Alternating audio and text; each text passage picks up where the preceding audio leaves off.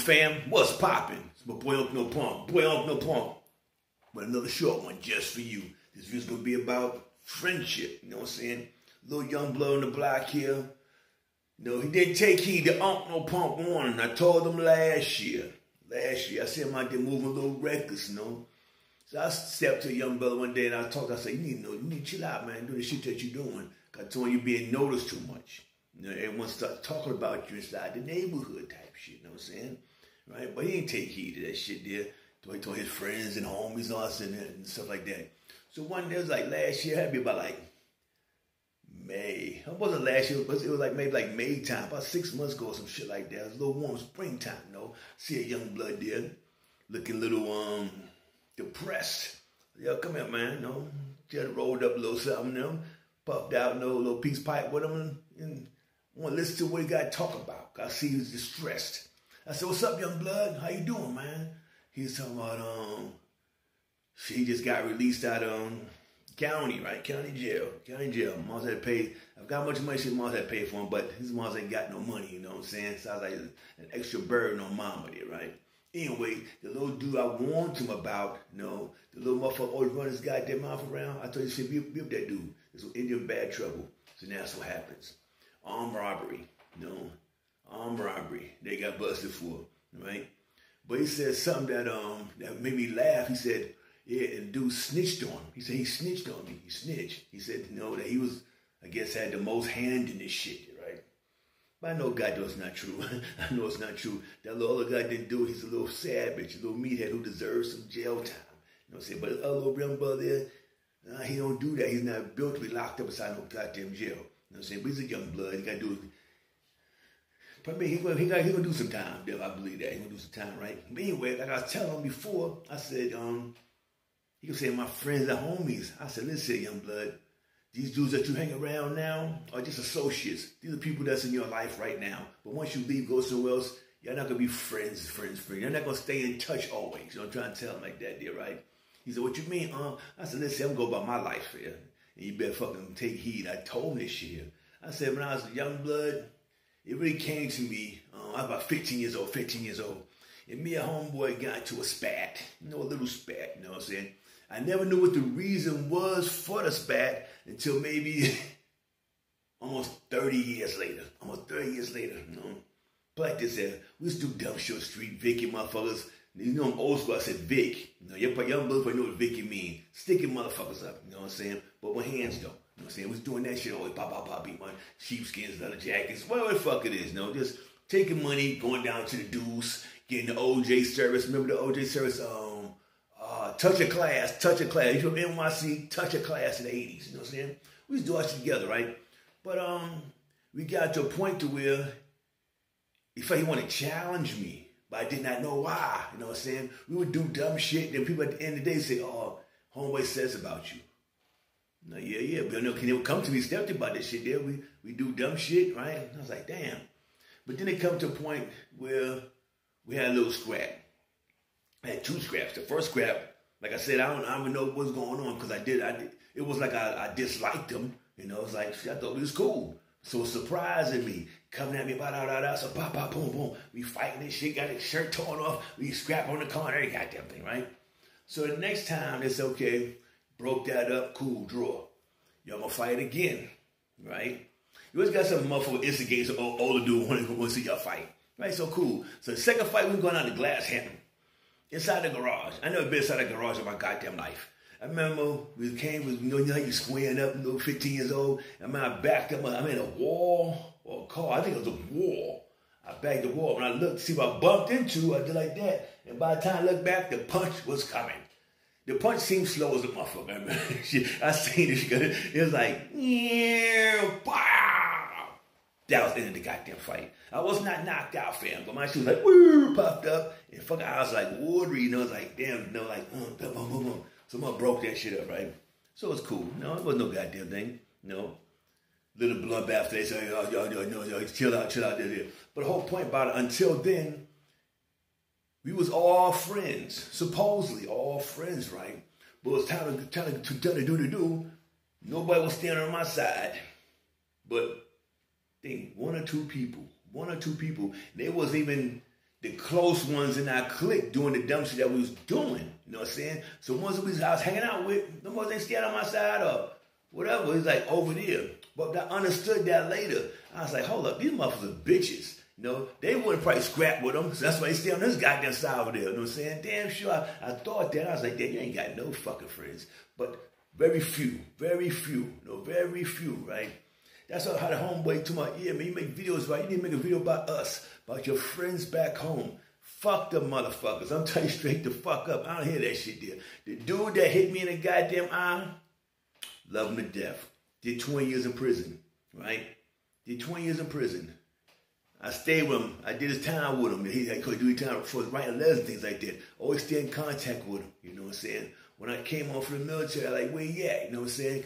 Because his code D was home. You know, my other homie. I'm like, yo, what up? He did a little time. But my other homeboy, you know, guess he pulled the trigger. So he had to fucking do, I think, 15 life. But they let him out after they 19, you know. I was there at 15, I'm writing for the parole board, sending letters in for parole board, and I did all that shit for him, you know what I'm saying? Got much love for him, he got much love for me, right? But, like I said, after 30 years, I never knew who the fuck he was. Then I asked, I said, motherfucker, you kept coming at me when we had 2 fights, and I never knew what the fucking reason was. I told him it was not no fear, it was something that I was like, why?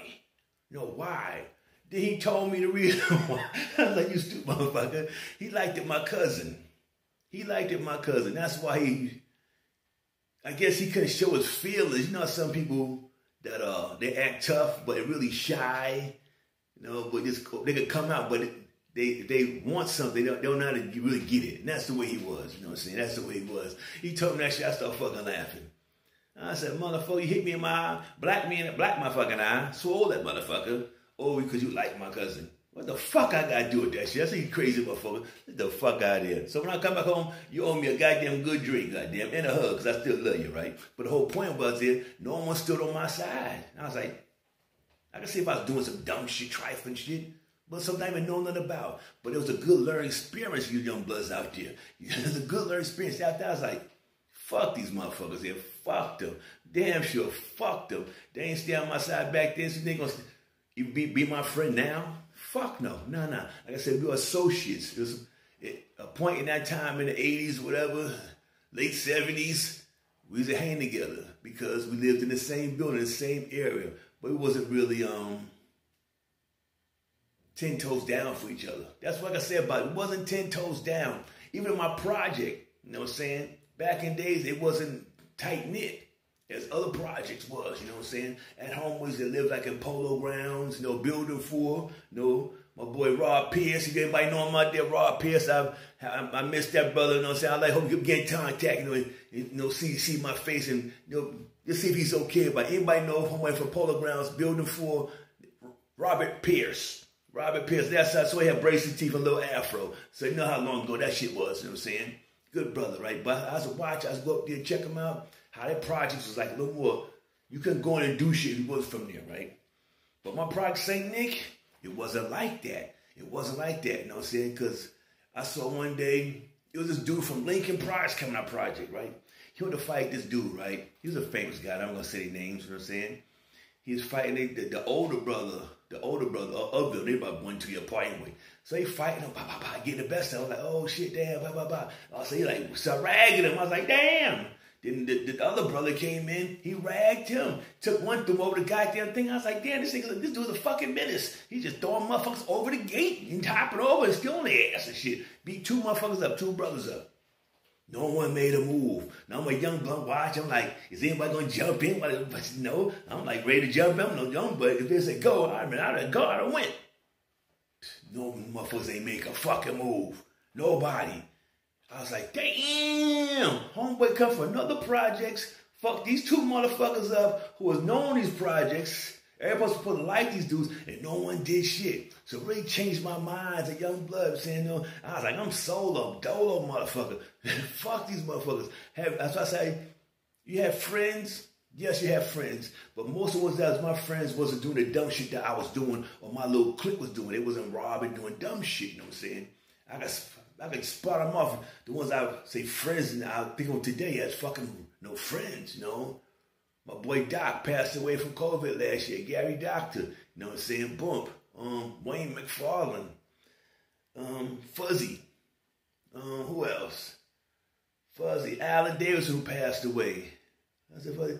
Ali, my boy Ali, I know Ali, call him Champ, aka Champ, you know what I'm saying? These are, you think my friends, you know, for me, I still think of them as friends. My boy Steve, DJ Stevie D, I don't know what's DJ, now they call him Stevie D, we just call him Super Steve, light skin motherfucker, he's real good turntables, so y'all know about that in DJ world? That's my brother, you know what I'm saying? There's very few of you would consider fucking friends. No, Fat Rat Tyler, that's a friend, you know what I'm saying? You got real... My boy Troy, you know what I'm saying? You know, Larry, you know, Rado. You got some people out there you consider friends, but a lot of motherfuckers back in the days, they ain't no fucking friends. You know what I'm saying? It wasn't shit. They never did a goddamn thing for me, so I cannot call them friends. You understand, family? A friends, when you gotta prove that they're friends. These young bloods out there, listen, you know, just because you hang together, you smoke trees, do dumb shit, play hooky from school, that doesn't mean you're fucking friends. You know what I'm saying? Like I said, for my situation, it woke me up. Because I was like, damn, we do dumpster streets, right? Dumpster streets. If you're not going to stick with me on the streets, man, you get locked up. You might become an enemy. You might be the one I got to fucking shank the fuck up. Or you come at me with some shit there, right? I didn't see no loyalty, you know what I'm saying? And for me, I'm a real person that's up, down on loyalty.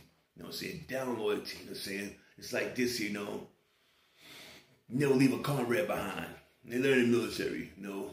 You never leave a comrade behind, no matter what. If we go somewhere, we both come back, we both gonna fucking perish there. You know what I'm saying? That's my mentality. But I see the dudes I hang with, their mentality is nothing like that. You know, real unloyal motherfuckers I hang out with.